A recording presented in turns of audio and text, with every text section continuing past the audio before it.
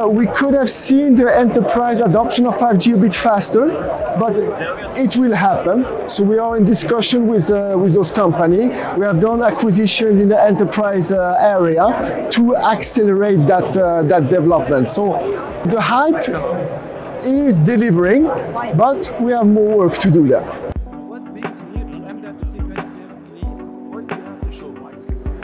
MWC is the landmark of the telecom industries. It's where everybody meets together, all the vendors, operators, partners, colleagues.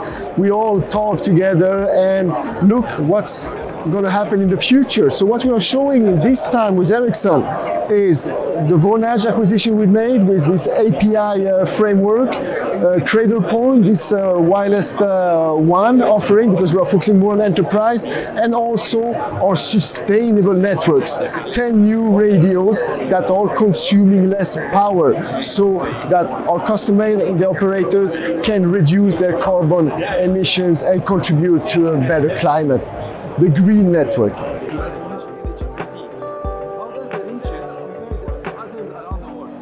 So I've been moving to the UAE now 6 months ago. This is my 11th country, so I've been around the whole world. So I see a couple of similarities with the rest of the world, that everybody wants good connection, good data, good services. That's common.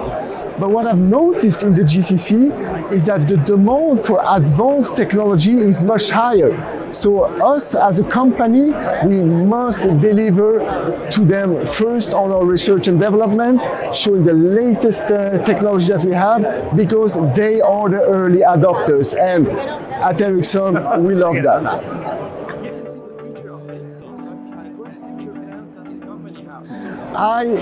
Ericsson's been around for 147 years.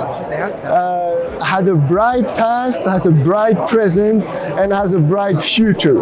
Why am I saying that? We are in the sector that is in continuous demand.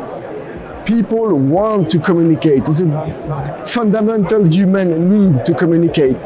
We are at the forefront of wireless communication. 5G, we talk about 6G as well.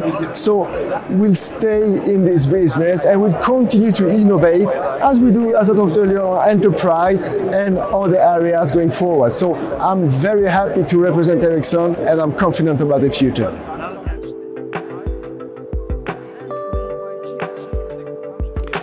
So 5G came out, as you say, a few years ago. Lots of expectations on use cases for enterprise, automations, etc., etc.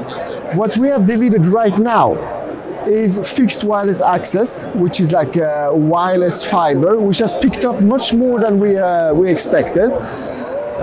We could have seen the enterprise adoption of 5G a bit faster, but it will happen. So we are in discussion with those companies. We have done acquisitions in the enterprise area to accelerate that development. So the hype is delivering, but we have more work to do there.